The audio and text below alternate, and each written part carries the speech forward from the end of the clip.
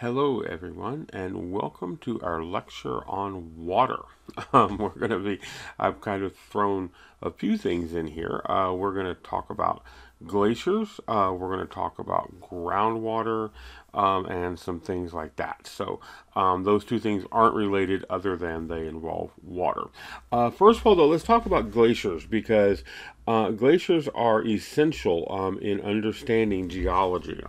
If you're doing geology anywhere in New England or the Midwest or somewhere like that, you've got to understand that that area used to be covered with ice. Otherwise, nothing's going to make sense. And I'll talk more about that later. If you're in Florida, even, no, we were not directly affected by glaciers, but as we'll see, our paleontology was considerably affected by glaciers, and so we really do need to understand what's going on here.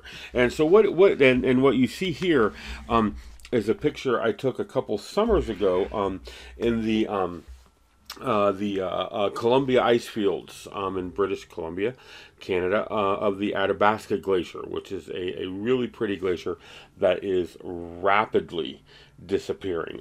As you hike up to the glacier, they have signs along the way saying, in 1980 the glacier was here, and you can't even see the glacier from there.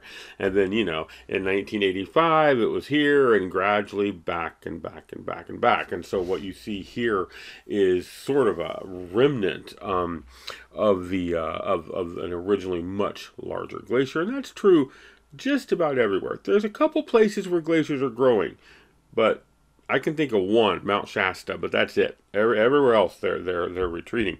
So what is a glacier? Well, a glacier is a body of ice that is flowing down slope. They're really kind of fascinating. What happens here is, you get snow, and if you have an area where there is more snowfall in the winter than you have melting back in the summer, that snow will accumulate and will pack. And it will gradually turn into one body of ice. And then ice, under these conditions, will flow.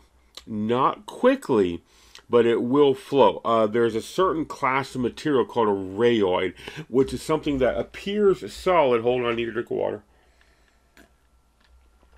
Which is something that appears solid, but is actually flowing just very slowly. And incidentally, glass is one of these things. Now, I doubt there's any glass in your day in, day out life that you could see this in, but if you ever go to a really old house, like a Revolutionary War era house, right? Or go to England and find a really old house with the original glass, not replaced later on, but glass that's been there for 100 or 200 years. Look carefully at it, and it will be thicker, like a window pane, right? Sorry, I didn't really say that, did I? Look at the window pane, original glass. If it is original glass, it'll be thicker at the bottom than it is at the top, because it is gradually flowing. And in this case, you can't, it takes hundreds of years to actually see it, but it is. Ice will do the same thing. Give it enough time, give it enough pressure, give it enough, all those geology things, right? Time and pressure and stuff like that. It'll actually flow. Okay, now there is another way that ice moves, though. When we think about glaciers, we can think about two different kinds with respect to their movement, wet bottom and dry bottom. And so dry bottom is kind of what I was just talking about, right? Wherein the ice is, basically frozen to the ground, and the movement of the glacier is the movement of the flow of that body of ice over that rock. Sometimes, though, you'll get a wet bottom glacier. A wet bottom glacier, it has, water at the bottom of it, right? Well, if you have water at the bottom of it, you can see how you're going to get, lubrication here, right? You're going to get this slurry of water and sediment, some of it quite fine because it's been ground into silt by the glacier, and so you get this muddy slurry at the bottom of the glacier, and you can see how that's gonna slide, right? It's just gonna slide, and we call that basal sliding, right? Um, Dry bottom glaciers, where you're moving by the deformation of the ice, tend to move very slowly, relatively slowly. Wet bottom glaciers can slip a few feet in a couple of minutes. So you want to be kind of careful when you're messing around with these wet bottom glaciers, because conditions can change very, very quickly. When we think about glaciers in general, though, there are two kinds: alpine or mountain glaciers and continental glaciers, right? There are, and let me show you. Let me show you on Google Earth. So I'm going to get out of this for a second, and I'm going to fire up Google Earth here. I got it ready to go. Okay, so if we look, if we want to see alpine glaciers, right? The easiest, best place to go here is Alaska. Right, and we can see, the mountains of Alaska, and we can see, there's some good ones, right? We can see ice, literally, where's some that aren't washed out by the photography. Hold on, there we go, there we go. Okay, so we can see this ice just flowing down out of these mountains, right? There's a nice glacier, there's a nice glacier, here's some good ones, here's some good ones, right? And you can even see, if I zoom in a lot, you can see what we'll learn are called moraines, these rows of sediment on top of the glacier as it erodes away the walls of these valleys. And so these are alpine glaciers, and if I zoom out again, you'll notice that there's an awful lot of glacially carved valley. Here's a nice one without any glacier in it, right? This once again, we don't need photographs from 150 and 25 years ago to see that glaciers are retreating just about, here's some good ones, just about everywhere, right? There used to be a glacier in here, and it is utterly and completely gone. As we'll learn, there's an easy way to tell glacial valleys from stream-carved valleys, and these are glacial valleys. So part of our glacial story is that they are retreating. This is due to global climate change, people pumping carbon dioxide into the air, making the air warmer. The other thing to keep in mind about glaciers, and we won't go into this too much because it's not really us, not really. But anyway, glaciers keep the planet cool because glaciers are white and they reflect sunlight, because they're white. And so sunlight that is reflected isn't turned into heat. And so glaciers not only exist because the planet is relatively cool, they keep the planet relatively cool. So as they melt back, that makes the planet warmer, which makes the glaciers melt back, which makes the planet warmer. And you can see how we're in this, what we would call a positive feedback loop, where something happens that makes the thing happen even more, right? And so this is a problem. Overall, global climate change has resulted in an average increase of, 1.5, I think, degrees Celsius on average across the planet. At the poles, it's 5. Because of these glaciers and sea ice. Sea ice is the same thing. Sea ice is frozen seawater, not frozen snow, or not snow turned into ice. But that sea ice also keeps the planet warm. As we lose sea ice, that warms the planet, which makes more sea ice melt, and you can see how that works. Okay, anyway, these are alpine glaciers, or mountain glaciers. And then if we come over here to Greenland, right? Greatest bit of advertising in the world. You have a country that is covered in snow. What do you name it? Greenland. Get people to move there.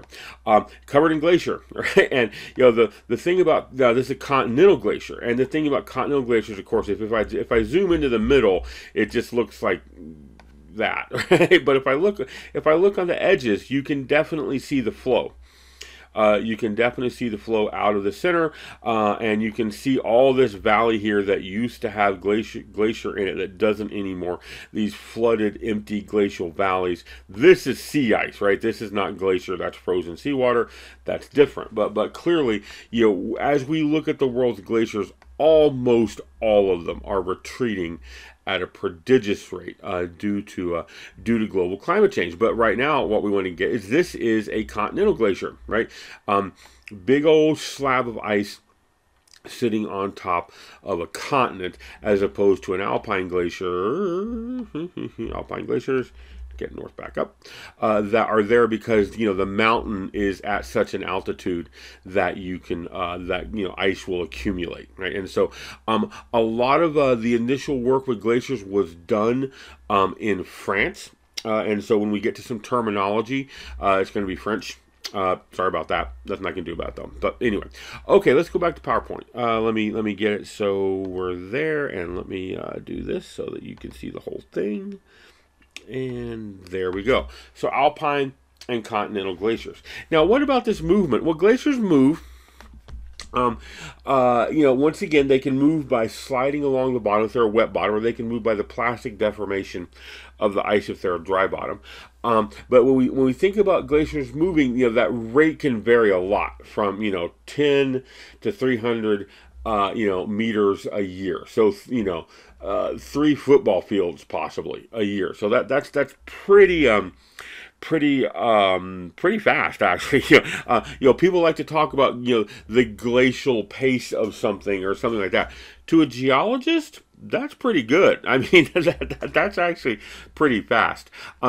Every now and then, if it slides, you could move 100 meters a day. And you want to be careful when that happens, right? You don't want to be on that glacier when it's moving like that. As with anything that is flowing, there's a few things that are going to go into how fast this glacier moves, right? First of all, as with like a river, right? The slope angle, right? If it's flowing down a steeper slope, it's going to move faster. If the slope is not so much, it's going to move slower. This is gravity, y'all, right? Simple enough. We already talked about wet versus dry bottom glaciers, right? Wet bottom glaciers can move a lot faster. That's that 100 meters a day, right? Let me switch to my laser pointer. That's the 100 meters a day is those dry bottom glaciers, right? Wet bottom glaciers, right? The dry bottom ones are just moving by plastic flow. That's going to be the 10 to 20, 50, 100 meters a year. That's where that's coming from. The other thing that matters, though, and people do this a lot, they'll go out and they'll just put markers across the glacier, and then they come back in a year and look at and see where they are. And inevitably, the markers in the middle of the glacier have moved faster than the markers on the edge, right? The markers on the edge, that ice is stuck to that canyon wall. It's not going to move that much, right? On the other hand, the markers in the middle are further from that canyon wall, and they're going to move, a lot faster. And so, if you bore a drill hole down into glaciers, and there's a lot of good reasons to do that. We learn a lot about climate by drilling glaciers. That borehole is going to get deformed in a year or so. And once again, your markers are going to show a lot faster movement in the middle of the glacier than they are on the outside. By the way, rivers are like this too. Rivers move a lot faster in the middle than they do on the edges for the same reason. The drag up against the shoreline in the case of a river. And so if we look at a cross section through a glacier, we can see that in the middle it might be moving 50 meters per year, but on the edges it's only moving 10 or 20. And faster as you go in, right? And once again, it's stuck to the edge of the canyon, so it's not going to move that fast. Okay, so let's think a little bit more, though, about glacial advance and retreat. So we already talked about how, you've got, more snow falling in the winter than you have melting back in the summer. That is fundamentally what makes a glacier, right? Now, you can, however, have glacial ice in areas that are just not that cold, right? They're going to get pushed in there. So here's how this works, right? You get this area up here where you do have, more snow falling in the winter than you have melting back in the summer. It's, if it's an alpine glacier, it's higher up in the mountains, right? If it's a continental glacier, the continent is just far enough north that it'll do this, right? And so this is called the zone of accumulation, right? This is where, the glacier forms, and then it flows down slope into an area where it might not snow at all, or definitely into a warmer area. Okay, so this is called the zone of accumulation up here. This is called the zone of ablation down here. right? And so what's happening here is the ice is melting, or maybe it's sublimating. Maybe it's going straight from, being solid to being gas. That's what sublimation means, without even going through a liquid phase. But it's also melting and whatnot. But here's the trick, right? As long as there's enough supply from this zone of accumulation, it can continue to supply ice to this zone of ablation. Right? And so you could even have a case where this glacial toe here, this terminus, is moving this way, even though it's melting, because it's getting supplied with enough ice in this zone of accumulation, right? So if this is cold enough and wet enough with snow, you can absolutely shove ice down slope into this zone of ablation. And if there's enough of it here, the glacier will actually grow in this zone of ablation, because conditions up here are supplying ice at a faster rate than it's being removed down here. Okay, so just because you're standing in front of a glacier doesn't mean that, you're in cold, snowy weather, right? In fact, that picture I took, that very first picture I showed of the Athabasca Glacier up there in Canada, I was wearing shorts. Okay, I was wearing shorts. I was wearing my usual cargo shorts, my hiking boots, and a short sleeve shirt.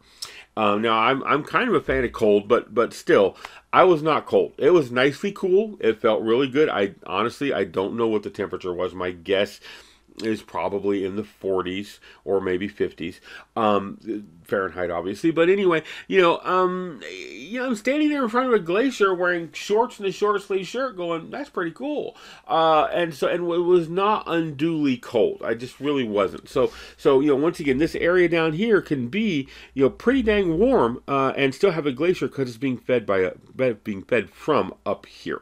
Right, and so just a little bit of terminology here. That once again, the leading edge of that glacier is called the toe. Okay, so here's the trick: that toe, even if the toe of the glacier is moving backward, okay, the ice is still moving forward. When you think about a glacier, think about, I like to think about a conveyor belt. Now, there's no part underneath it where it's moving backwards, so okay. But the top part, anyway, behaves like a conveyor belt, right? Just always moving this way. Now, I can pull that conveyor belt back, okay? But regardless of what the front is doing, the belt is always moving this way, right? And so, yeah, so let's take a look at this, right? So once again, if you're getting more snow up here in the zone of accumulation, that will push ice down here past the equilibrium line into the zone of ablation. And it's funny because they label this less ablation. It's not that you get less ablation, really. It's that you get more accumulation up here to make up for the ablation. You could have, the same amount of ice loss here. Okay, but if you have more snow up here, you're replacing the ice, right? And so what's going to happen is that toe is going to move forward. Okay, now, but if it warms or you get less snow, okay, now, despite the ice moving forward, once again, it's not really more ablation, and it doesn't need to be anyway. If you get less snow, now the ablation is sufficient to cause the glacier to retreat. Right? And then as it does, the equilibrium line moves up. You can see if I go back here, the equilibrium line is all the way down here. The equilibrium line moves up, and the glacier, the body of ice, shrinks, right? And so the toe moves this way. The ice is still moving down slope, okay, but the toe is retreating. Okay, so and then all the while it's dropping sediment, and we'll talk more about that. But let's talk about a little bit of terminology. And once again, glaciers were originally described by the French in the Alps, and so the terminology is French. And so these areas where glaciers form up in the mountains are called cirques, and you can see a nice one here. Very nice one here, right? This bowl-shaped depression high in the mountain where the glacier really gets its beginning. Right here, a picture from my trip to Canada once again a couple years ago, and you can see there's a cirque there. There's a cirque there. Not as spectacular as the ones in France, sorry, but there they are. And you can see there's some glacial ice in them. Now, standing where I'm standing here, I'm on my way up to the ice field. So if I turn to my left, looks like this. Oh, sorry, wrong way. I hit the left button. If I turn to my left, there we go. Looks like this, right? And literally, that's all I did was turn left. And you can see there's a cirque there. There's a big one there. There's maybe a smaller one there. But these bowl-shaped depressions, right? That the glacier originally formed in. They're called cirques. Now, if I have a cirque here, and I have a cirque right next to it, like I do here, I'm going to get a ridge in between them, okay? And that ridge is called an ariete, and I think that word that E should have a little finger over it, but whatever. It's called an ariete, right? That's that ridge running down through here, okay? And so the other thing is where you have, let's say, three ariettes meeting. So here's a ridge here, here's a ridge here, here's a ridge here. They make these very sharp peaks called horns. There's a famous one called the Matterhorn that you might have heard of. Once again, these very, here I'll show you this picture. Very, very sharp peaks, right? Horns. So cirques, ariettes, and horns, right? And so long after the glacier is gone, right, when there's no more glaciers left in the Alps, you can still look at that landscape and see that there used to be glaciers there, right? And glaciers leave behind a lot of signs of their presence, and this erosion of these alpine glaciers is just one of them. Glaciers also make very characteristic U-shaped valleys. You can always tell a glacial valley because it is U-shaped. I mean U-shaped as opposed to V-shaped, right? If you look at the Grand Canyon, you've got very sharp, steeply sloping sides coming down to the Colorado River. Okay, that is a classic river V-shaped valley. Okay, glacial valleys, though, like the one you see here, are U-shaped, and when you look in places like Europe, you see them everywhere. Now, it's a little bit more complicated, right? Because a lot of times these U-shaped valleys will have rivers running through them. Now, that's going to make a smaller V-shaped valley on the bottom. But whenever you see these U-shaped valleys, you know that valley was carved by a glacier. Okay, there's an easy way to see this too. If we look at hanging valleys, right? So if I have, a large glacier running through, let me go back. No, let me not do that.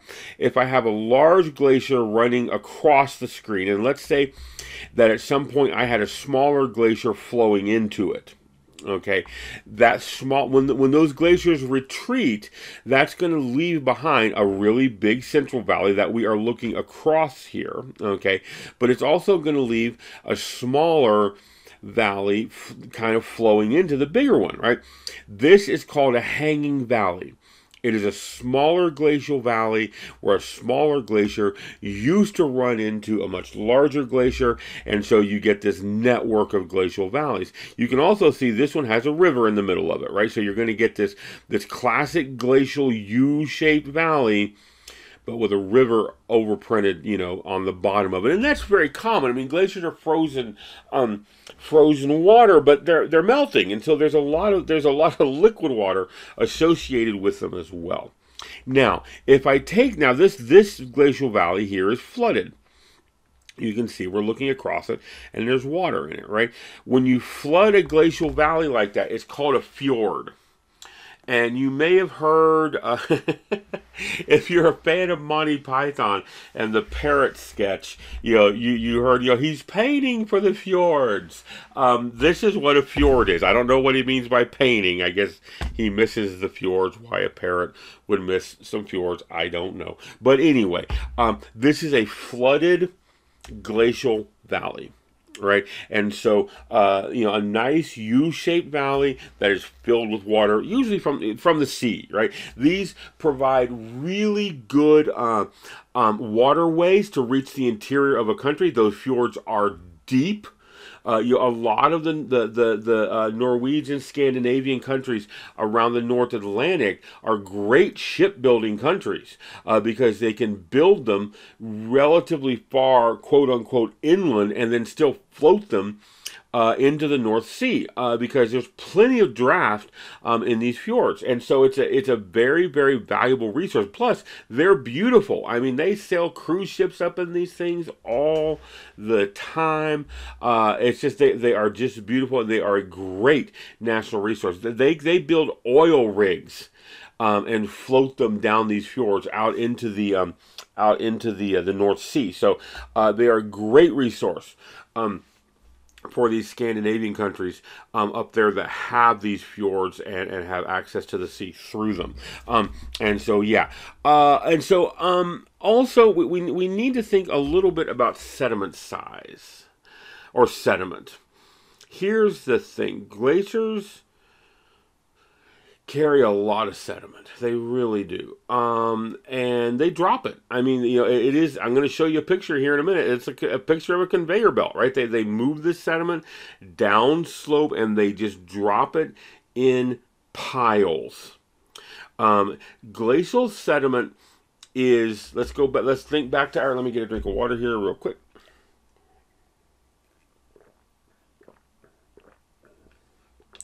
Much better.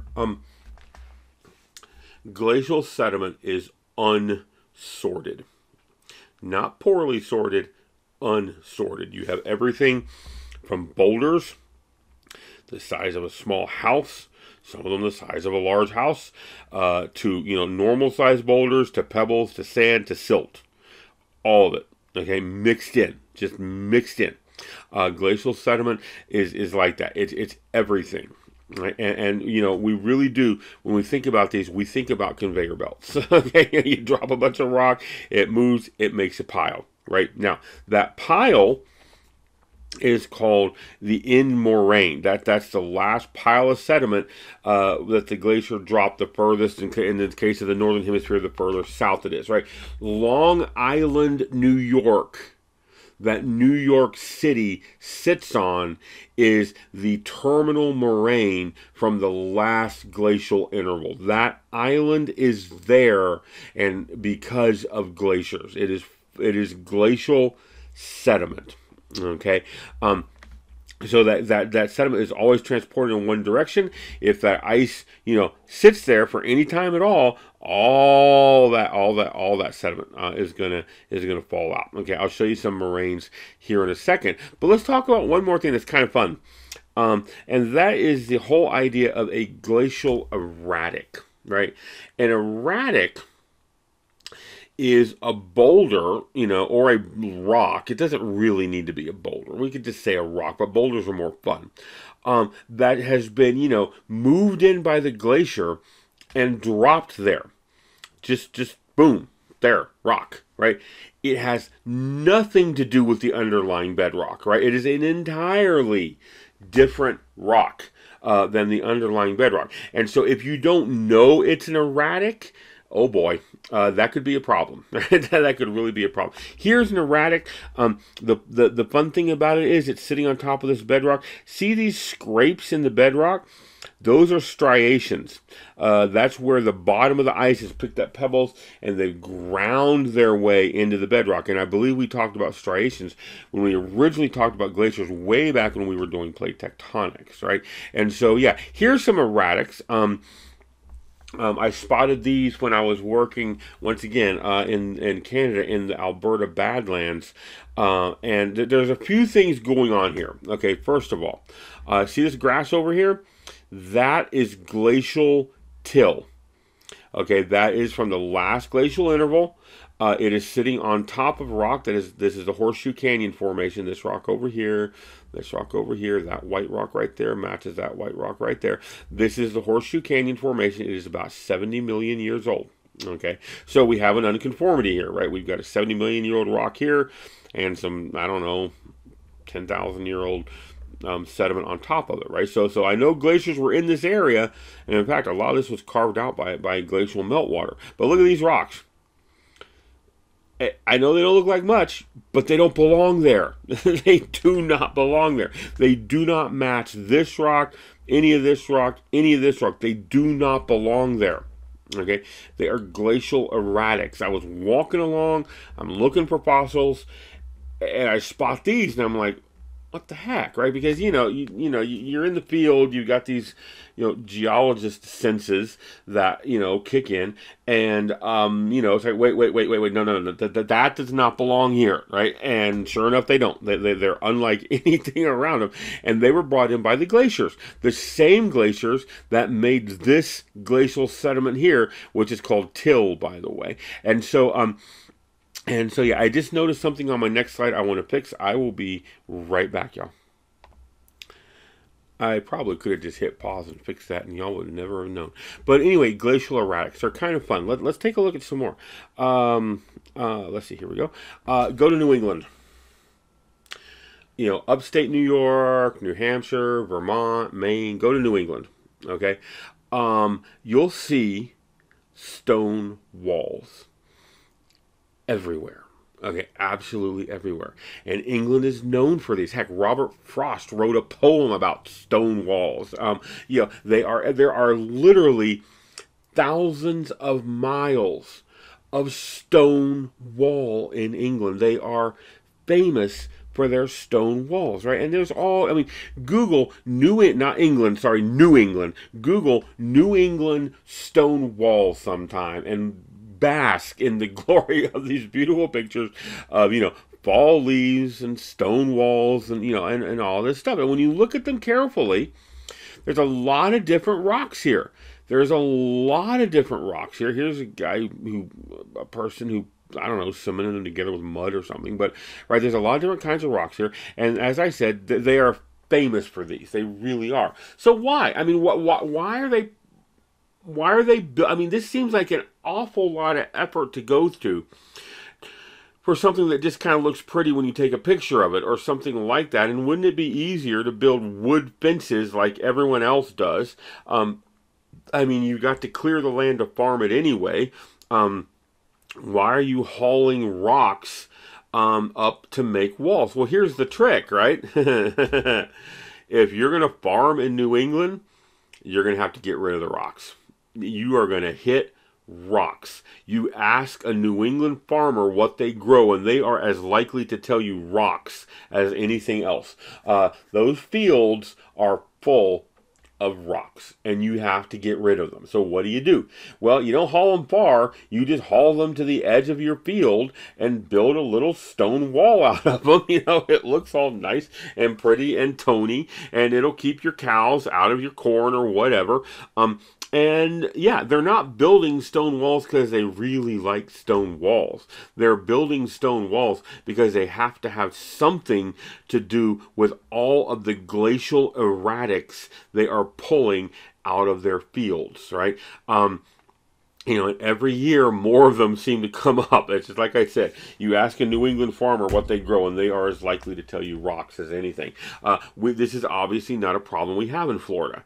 We don't have fields full of rocks and things. We have other issues in Florida, but not this one. So if you ever do go to New England, upstate New York, New Hampshire, Vermont, Massachusetts, Maine, all that area up there, it's beautiful. Go sometime. It's really pretty, and you're going to see a lot of these stone walls, and they're not there because farmers like building stone walls. They're there because they have to have somewhere to put the glacial erratics.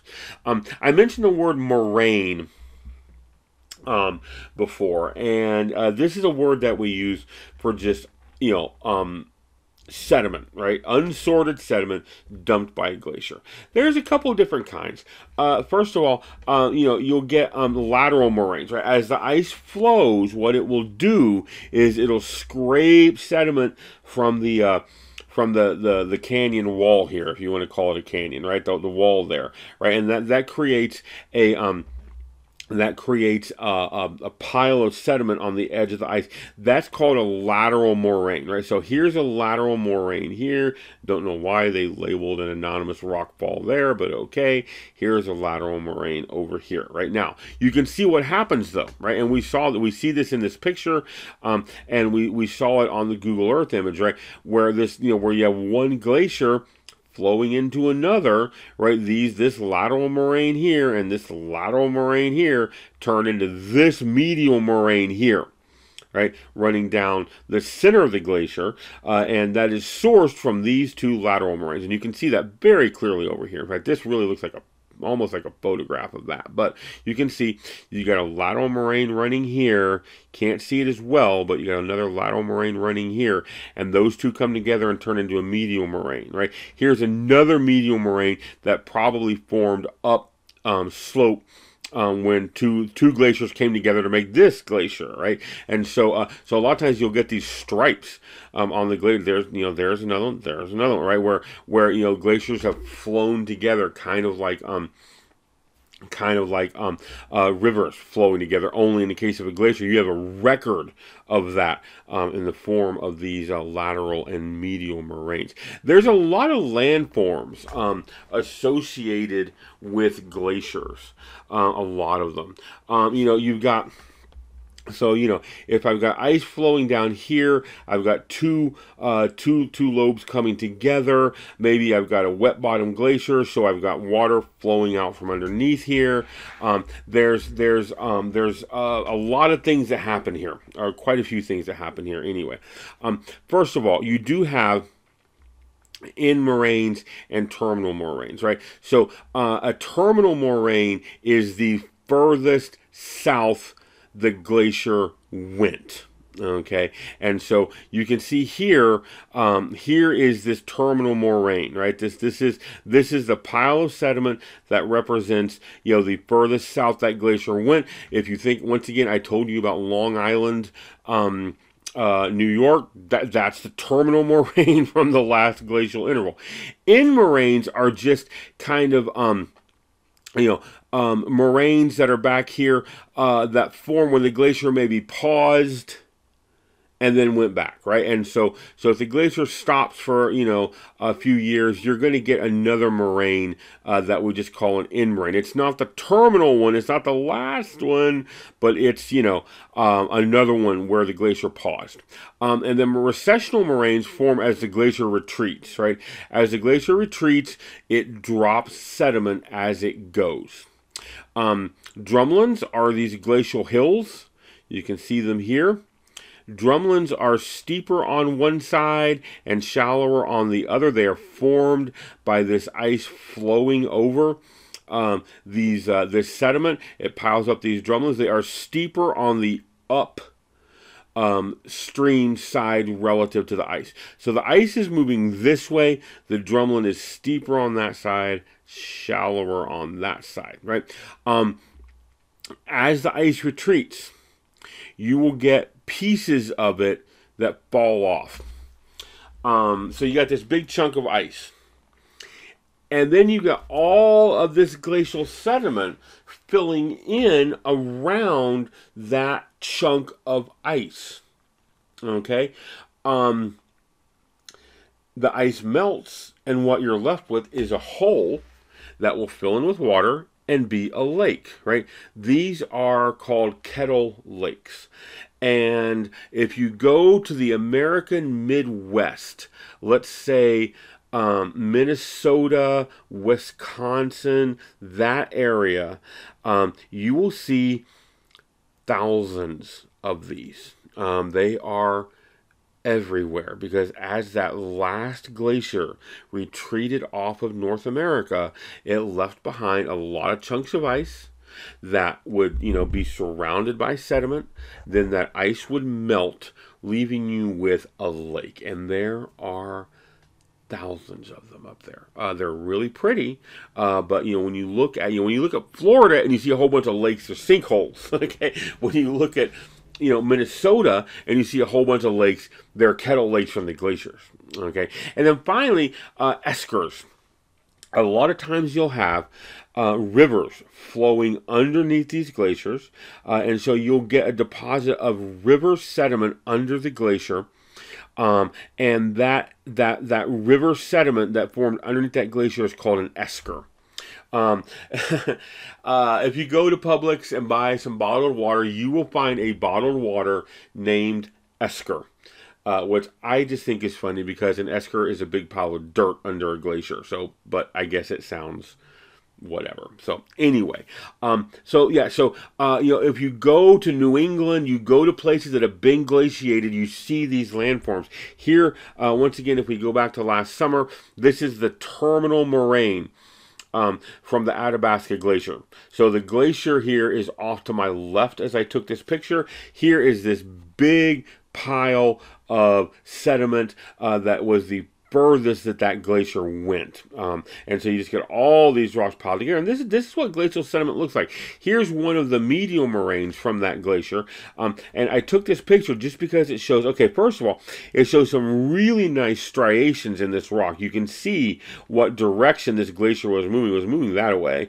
Okay, but also, actually that away, downslope. But also see the diversity of rocks. I mean, you could make a really nice rock collection just standing here and picking up rocks. You get all kinds of different stuff carried by that glacier. I mentioned Long Island. All right. Yeah. Okay. So, and if you look, you can see, so once again, the end moraines form at the stable toe, but the terminal moraine is the farthest that it went. Right, and the recessional moraines form back as that retreating ice maybe stalls a little bit and piles sediment up. But you can see here's Long Island, and here is, the yellow is actually exposed moraine, and this, connects nicely here with Martha's Vineyard and Cape Cod, right? This whole complex, Nantucket too. This whole complex is terminal moraine. From the furthest extent here, at least, of the last glacial interval, dropping all that stuff. So, okay, so we are currently not in a glacial interval. We have come out of a glacial interval. Our climate's stabilized, and then with the onset of the Industrial Revolution and burning fossil fuels, temperatures are shooting upward, and we are melting glaciers. But absent that, what are the causes of glaciation? Why is it that sometimes there are glaciers and sometimes there are not, and sometimes we're somewhere in between? Well, okay, so what causes this? Well, a few things. First of all, changes in the Earth's atmosphere can make a difference. There is a degree of natural variation in the amount of carbon dioxide in our planet, in our planet's atmosphere, and that can absolutely make a difference. Now, let's be clear: the increase in carbon dioxide that we are currently causing far exceeds anything natural. Okay, in fact, I'm going to post a graphic for you on my courses that kind of drives this home a little bit. But yeah, in the long term, over hundreds of millions of years, yes, the amount of carbon dioxide in the atmosphere does vary, and I'll show you a graph here in just a second. The position of the continents matters, though, right? We studied plate tectonics, right? We know that the continents move, and so if you don't have a continent at or near the pole, you're not going to get glaciers, right? Freezing seawater is not glaciers; that's sea ice. That's a different thing. So you need a continent, or continents, or whatever, at or near the poles, right? Antarctica is a continent that is currently covered with glaciers. It's sitting on the South Pole, right? And, northern Canada, Greenland, same thing, not at the North Pole, but near enough to it, okay? There are some interesting questions about the sun's energy output, which could be interesting. We're not sure about that, though. It's kind of a thing. Sorry, I needed some water. And then there is another fascinating thing that goes on. something called Milankovitch cycles. This is where astronomy and geology kind of overlap. There are long cycle changes in the Earth's orbital parameters that could be helping to drive glaciation. So let's take a look. So yeah, the amount of carbon dioxide in the air does change over millions of years. And you can see, back here in the Paleozoic, there's a lot more carbon dioxide in the air than there is today. Then it drops for various and sundry reasons, and then it rises, and then it kind of drops through the Mesozoic into the Cenozoic. Our current increase in carbon dioxide is so recent it would not show up on this graph. But yeah, it does vary, and as it does, the temperature varies, so the amount of glaciation varies as well. And you can see a pretty good correlation between temperature and carbon dioxide. You can see here as the CO2 goes down, the temperature goes down. It takes a little while to respond. CO2 goes up, temperature goes up. We can see an interesting little dip in temperature here that doesn't seem to correspond with carbon dioxide. But we can also see that as CO2 goes down here, once again, a little bit of lag time, temperature goes down, right? It's not going to be a straight on correlation, but you can see that they do go together, and so long term fluctuations in the amount of carbon dioxide can matter, right? It also matters though where the continents are, right? You need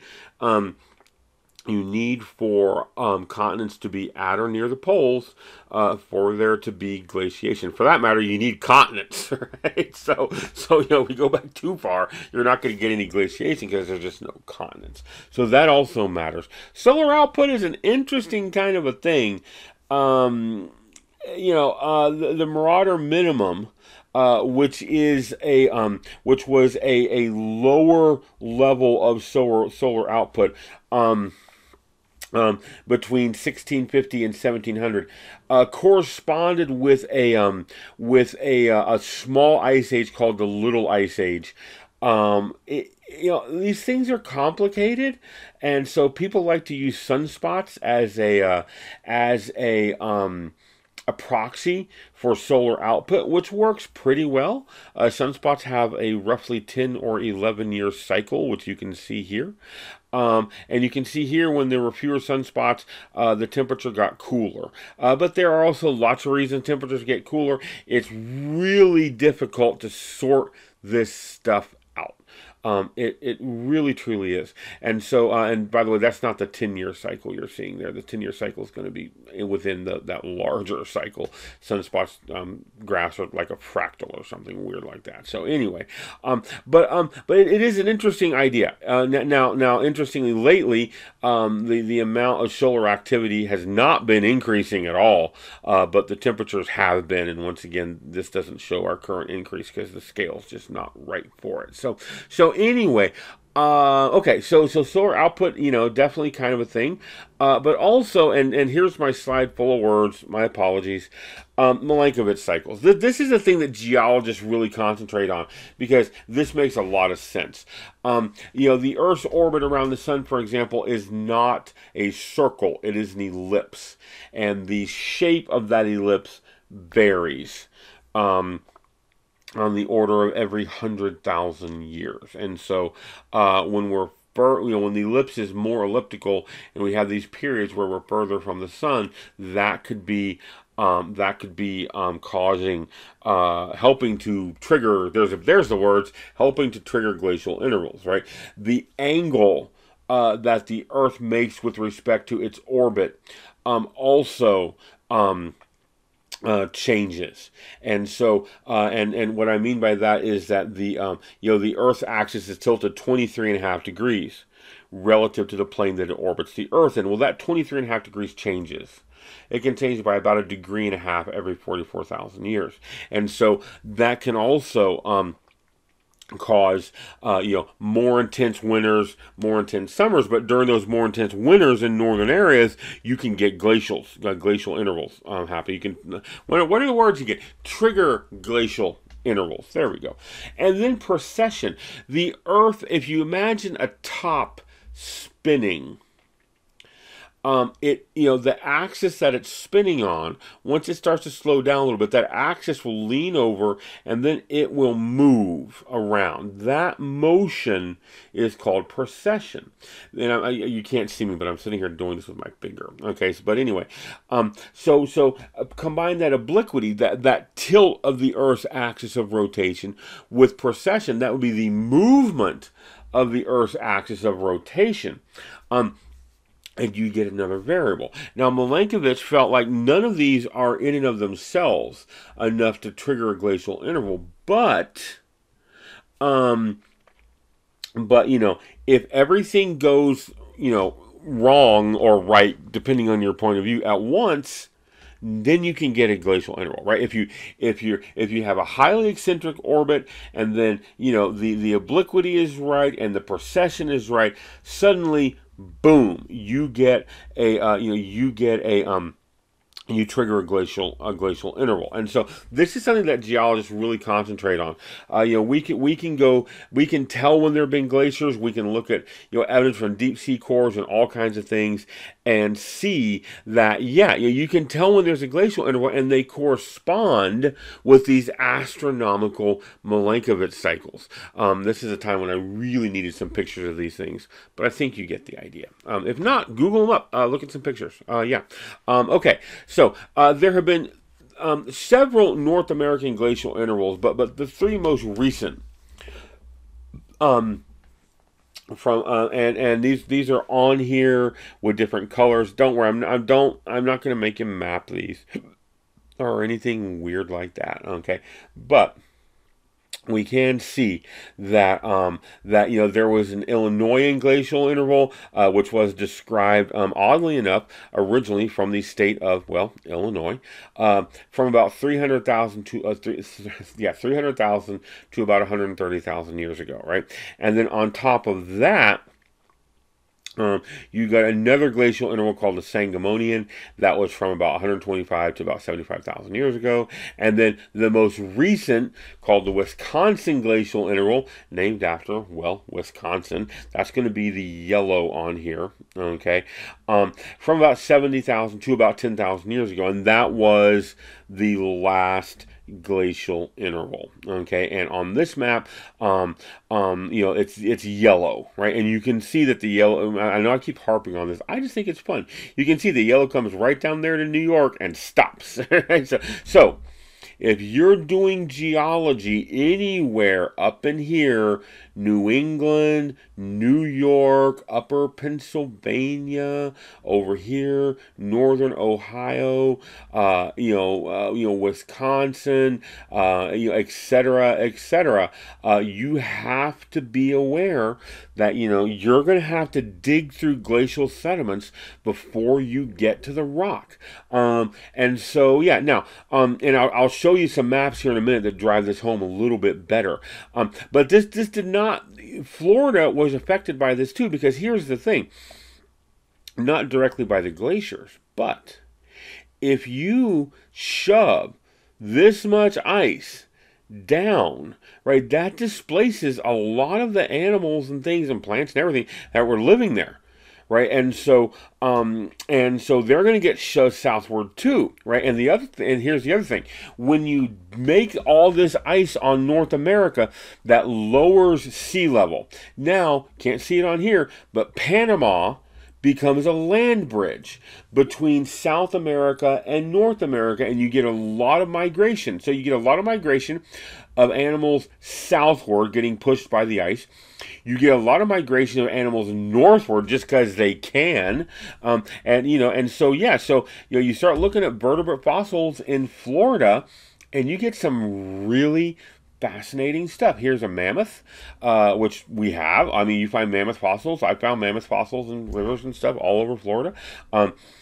Things like, lots of saber-toothed cats and these big birds called terror birds.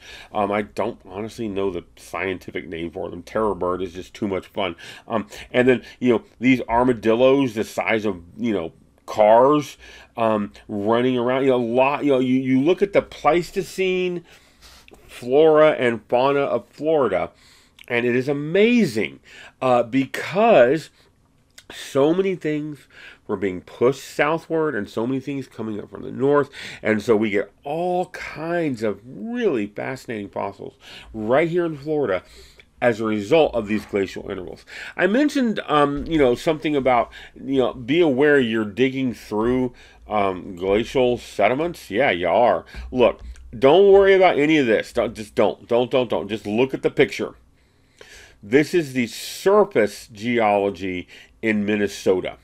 Okay, so this is what, if you're walking along, these are the rocks and the sediment deposits that you are going to see. And you can see, I told you to ignore this before, but just look very briefly. Moraine, till, moraine, right? All till is glacial sediment, right? Just about all of this. There's the Pine City in moraine. There's the Pine City. I mean, there's all kinds of stuff here, right? Most of this is glacial, right? If you look at, so if you're interested in the bedrock geology of Minnesota, it is not expressed at the surface, right? That's all glacial. Here's what the bedrock geology of Minnesota looks like. It looks nothing like the surface geology. Nothing at all, right? You got to get through all of the, I mean, this is all Precambrian stuff. Archean, Cambrian, Ordovician, Devonian. There's a little bit of Cretaceous, but most of this is really old Proterozoic. This is all Precambrian bedrock. Most of it. I mean, it's all very, very old, and sitting on top of that very, very old rock is all of this glacial sediment. And so, yeah, if you're doing bedrock geology, you're gonna have to dig through that glacial stuff. You just are. So yeah. So now Florida, by the way, looks like that. And the nice thing about Florida is, if you want to know what the bedrock is, reach down and pick up a rock. Odds are it came from the bedrock. It's not difficult to map. I mean, there's the usual problems, but you don't have that problem. You certainly don't. Now, one problem that we do have in Florida, moving on from glaciers, using Florida as this nice transition, we are famous for karst topography. Karst topography is a landscape that has been shaped by the dissolution of bedrock, right, by the groundwater. And so, you have groundwater that is a little bit acidic. It either fell from the sky that way, or in our case, a lot of times, it runs through our acidic soil and ends up being a bit acidic. And, our bedrock is limestone, which is very subject to dissolution. And so give it some time, and geologically, it doesn't take that long, that bedrock will dissolve, right? And so now we get all these features that we are familiar with here in Florida, right? We got a lot of caves, a lot of them underwater. I've dove a few of them. It's wildly dangerous, and I got smart and stopped doing that. But I am actually certified to do it, but I just choose not to anymore. You got a lot of caves. You got a lot of sinkholes. I mean, oh my gosh. Go over to Lakeland, right? Lakeland is called Lakeland because there's all kinds of lakes, and they're all sinkholes. They are almost all sinkholes. And of course, Florida is famous for its springs, right? Beautiful springs. Jenny Springs, Morrison Springs, Wakulla Springs. I mean, choose your favorite area, and there will be a spring in it, I can almost guarantee you. And they are wonderful, and they are beautiful. I belong to several hiking groups on Facebook, and we get people from other places hiking in Florida, and they're always like, "Where are the waterfalls?" And we're like, "Yeah, not so much for the waterfalls, but the springs. Oh my gosh, the springs! They really are just beautiful." The other thing that was on that previous slide was a disappearing stream, which is kind of fun. They flow along, and then they go underground, right? And they flow along underground, and then they come back out. And so, you're tracing a stream on a map, and suddenly, or you're walking it even, and suddenly it just goes away. Because, it went underground. So, springs, caves, lots of caves, beautiful caves, Florida caverns, not underwater, Really cool. Go check it out. It's up in the north part of Florida. There's lots of cool stuff. Lots of really interesting stuff. Here's a disappearing stream. It doesn't look like much. Okay, I know it doesn't look like much, but this stream is flowing this way, and so it just bloop goes right underground. Right, we have a lot of karst. There's a lot of karst in Kentucky. Anywhere where you have a dissolvable bedrock, usually limestone. You will get this karst with a K topography, and we all know about the hazards of sinkholes. I mean, they occasionally you'll get one opening up, and what happens there, of course, is you have a cave underground, and it's close enough to the surface that the roof collapses, right? And so now you've got a hole where before you had a cave. And sometimes this can happen quickly, sometimes it happens slowly. An interesting variation on karst topography, tower karst. This is in China. And it's funny because European explorers, when they first went to China, they brought back all this artwork showing these really, really steep hills. And, they bring this artwork back to China, and people are going, oh, well, that's just a stylized, drawing. They're not really like that, and it's sort of like, actually, they are. And so this is called tower karst. And what you're seeing here is, let's just look at this one right here. This is kind of a reverse sinkhole. In other words, if a sinkhole is where the bedrock was particularly susceptible to dissolution, and so you made a cave, and then the cave collapsed, and you made a sinkhole. Here, the rock is particularly resistant to dissolution, right? And so this, you see all these hills are about the same height. That used to be the ground surface. Right? And then all around this more resistant rock, you dissolved away the bedrock. And so forming, like I said, I kind of like to think of these as reverse sinkholes. It kind of makes a little bit more sense. But it makes these very steep hills, and then, very good farmland around them. And so tower karst. Phenomenal stuff in some regions of China. Don't know of anywhere else where they'd get this, but it is definitely in China. I would love to visit some tower karst someday. It would be fascinating. Things we can visit, obviously our sinkholes and things, but we need to think a bit about groundwater in the time we have left, because here in Florida we rely a great deal on groundwater. Right, that's where we get our fresh water from. We don't usually get it from reservoirs or rainwater or anything like that. We pump it out of the ground. Okay. Now, an area where you can pump groundwater out of the ground is called an aquifer. And the aquifer that we use is called the Floridan Aquifer. And you can see it here. It extends all through Florida, up into Georgia, South Carolina, over into Alabama. I want to say it goes over, obviously it goes over into Mississippi a bit. But this is where we get our water from, our fresh water. Fresh water to drink, fresh water to grow food. All the things we use fresh water for are getting pumped out of this aquifer. Now, near the shore, that gets really tricky, because if you pump too much fresh water out, you're going to start pumping salt water. Salt water is not nearly as useful as fresh water. It's just not, as we know. So there's a little bit of terminology we want. First of all, porosity and permeability. So porosity is pore space in the rock, right? It's empty space in the rock where you can that can be filled with water. Okay, so you can see here, if you have some rounded grains, you're going to get a lot of empty space in there. If you have a poorly sorted sediment, you're not going to get as much porosity, because those empty areas fill in with the smaller things, right? A lot of times you have, if you think about something like a let's see, a scoria, right, where or a vesicular igneous rock where you got a lot of air bubbles and things like that, you're going to have a lot of porosity. Okay, but here's the trick. It's not connected, right?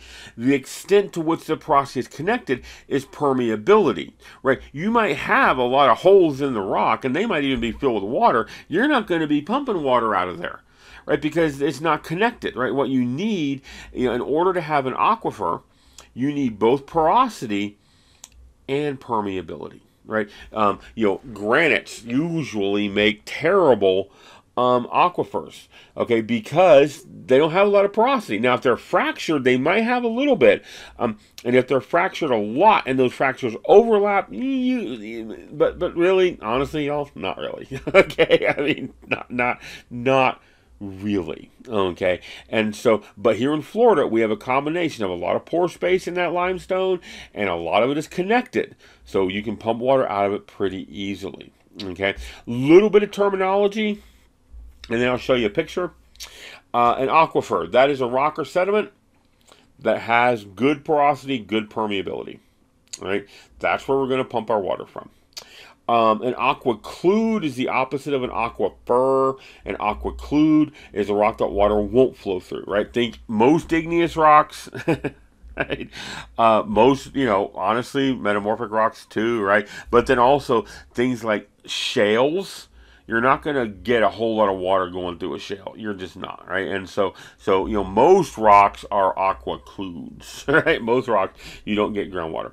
The upper surface of that aquifer is called the water table, right? That's where, if you're drilling, that's where you're going to hit that water for the first time. And then, very important concept, the recharge zone. This is the area where water is added to the aquifer.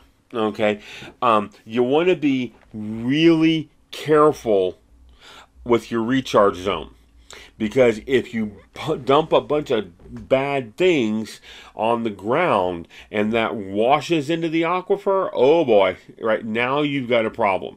Now the Floridan aquifer, we are pretty lucky. The whole thing is a recharge zone. It just recharges from the top.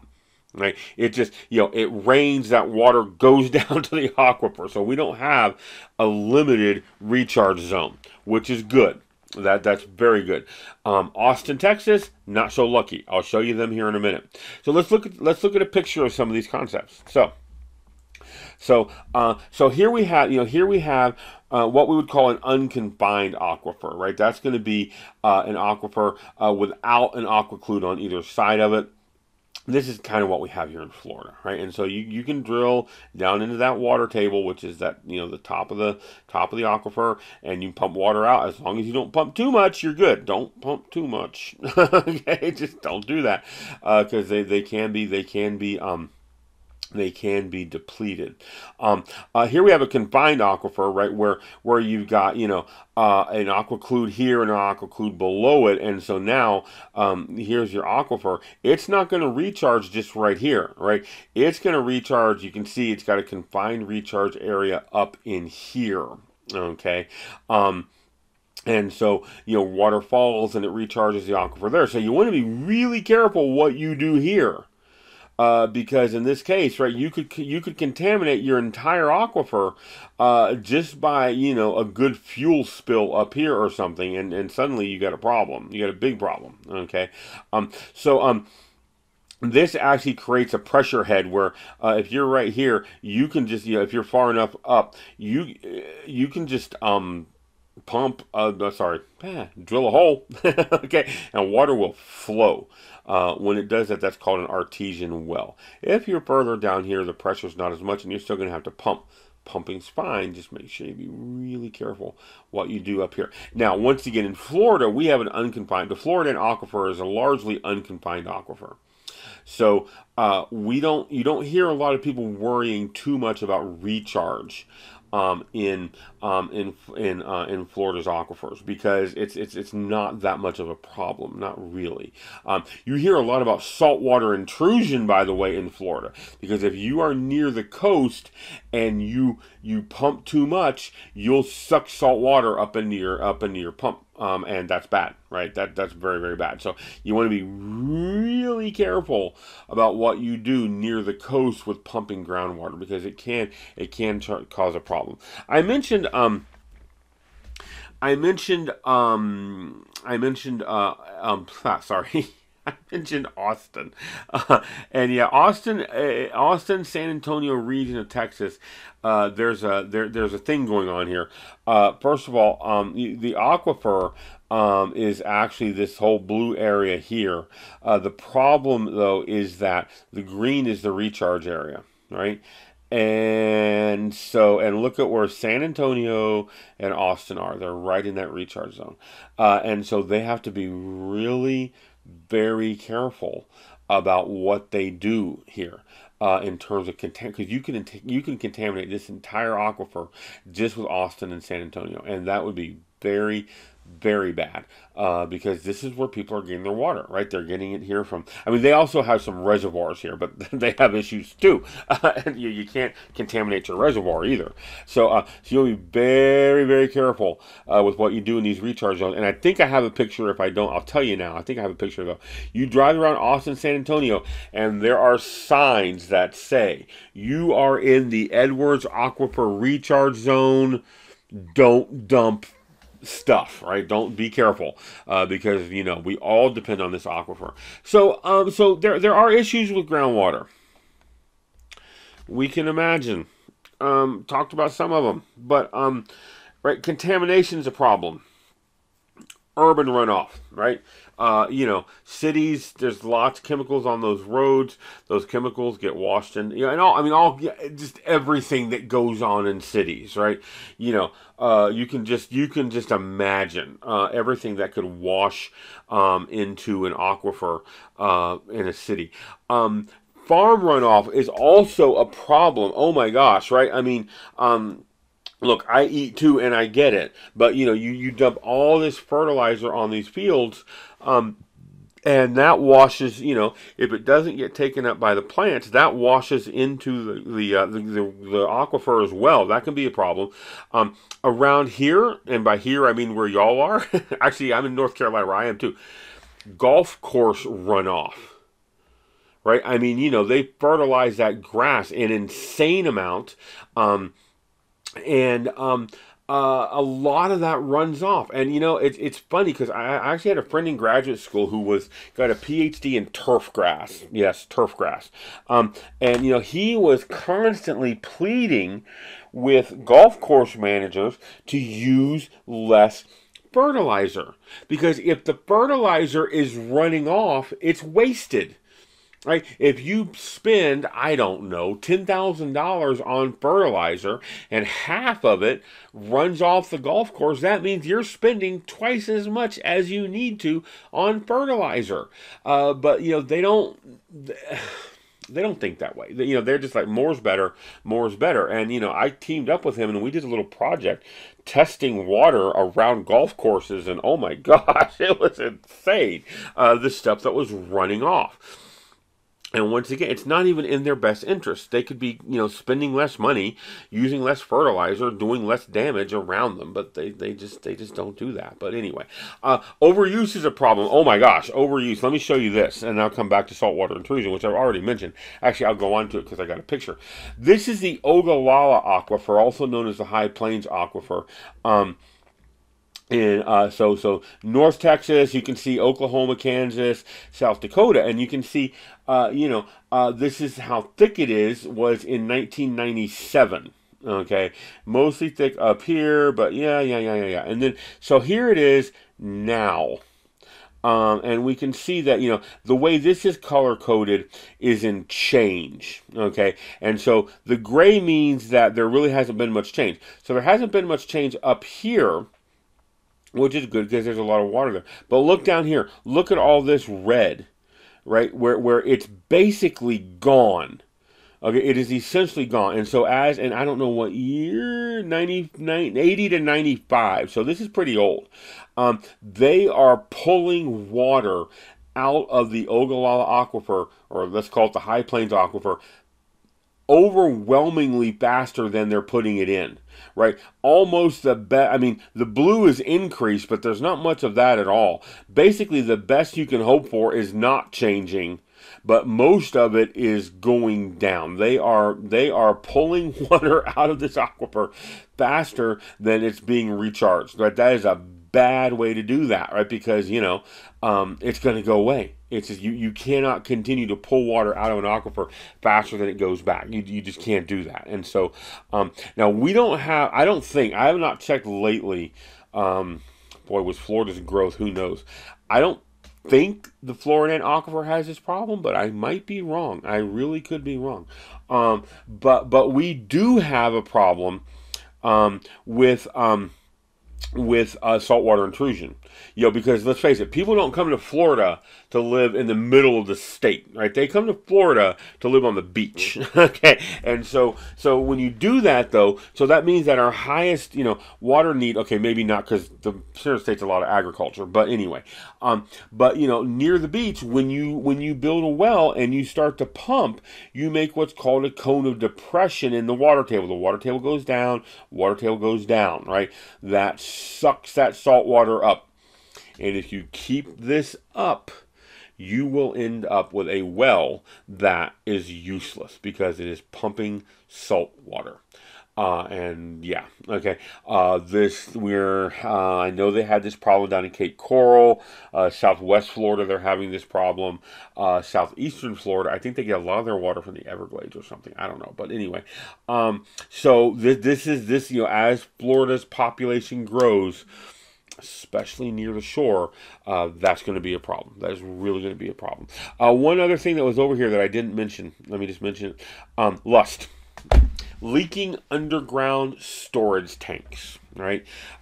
You've got, a lot of old chemical plants, but also just gas stations, with these old metal tanks, and the gas station closes down or whatever, and that tank just disintegrates underground, and whatever was in it gets into that groundwater, and it is so hard to get it out. Groundwater flows downstream, down slope.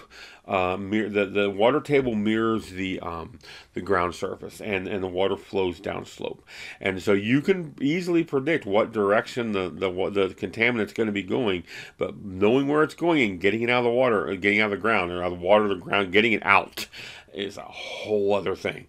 It's a problem, and there is a whole government fund called a Superfund set up just to mitigate this stuff. There's a lot of geologists, hydrogeologists, who make their living mitigating these leaky underground storage tanks. I talked about overuse with the High Plains Aquifer, talked about saltwater intrusion, showed you pictures, and I will just leave you with this picture.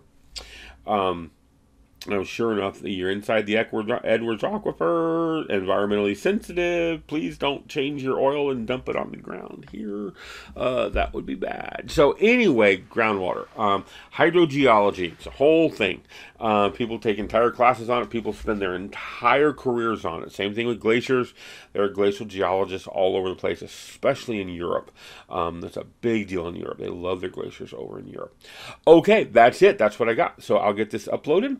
And I'll get this uploaded. All right, y'all take care. Bye-bye.